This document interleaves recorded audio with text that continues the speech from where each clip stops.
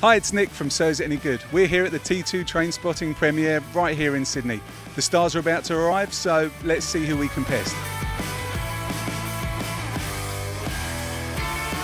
So you've done the sequel. Would you do the prequel or any of the spin-off books like Skag Boys or The Blade Artist? Supposedly, Skag Boys may turn into a television series in the way that so much is turning into television now.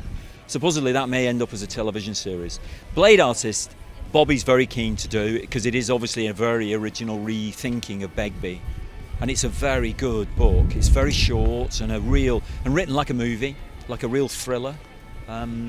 So who knows? Maybe that will emerge. I learned from the time we took to make this one that the intervening time was really crucial to making a decent job of it. You know, that we really had something to make a film about, that we wanted to speak about. And it has a kind of meta level that's not just a film. It's weird, it has to talk to the other film because the audience sort of know the other film and they expect to see it in a way, or see it being recognised or acknowledged. That was interesting part of the process, very unusual. I've never done that before, probably never do that again, you know. With Trust on the way, is there anything you can tell us about your new TV show, Trust? Yeah, it's about the Getty family. It's a dynastic thing about the whole family over a century, really, and it's extraordinary.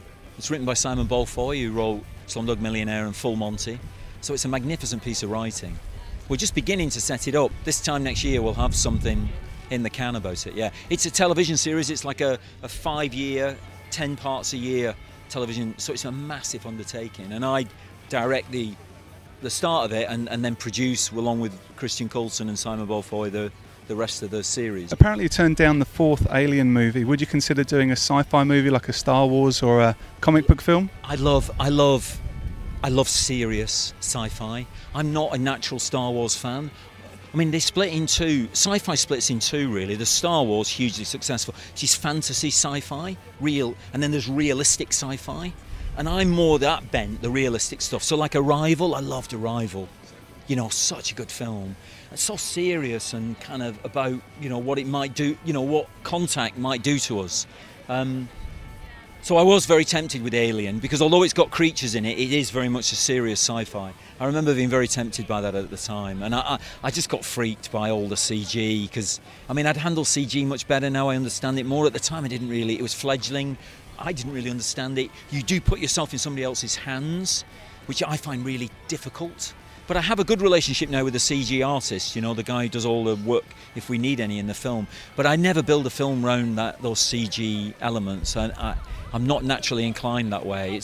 I like it real in the room, even if it's weird, and magical and odd.